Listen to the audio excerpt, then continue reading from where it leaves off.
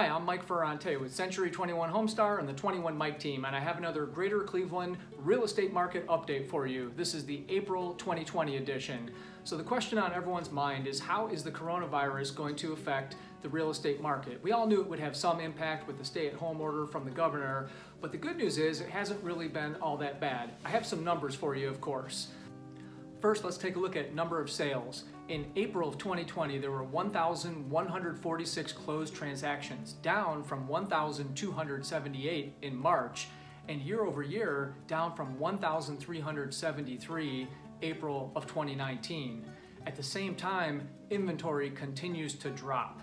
Only 3,262 active listings on the market, down from over 4,400 at the same time last year. This continued shortage of inventory combined with relatively robust demand means that prices are remaining steady or even rising. We're seeing listings going under contract in days or a couple weeks and often in multiple offers. So in the short term, it's still very much a seller's market. Now let's take a look at the luxury market, 600,000 and up. Sales are down there as well, from 29 last month to 26 this month. And at the same time last year, there were 31 sales in April of 19.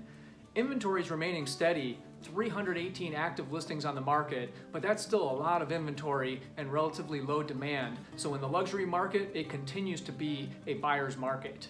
Take a moment to comment below if there's any other info you'd like about the Cleveland, Ohio real estate market. And of course, so you don't miss any updates, make sure to subscribe to our YouTube channel right here or go to 21mike.com for more info.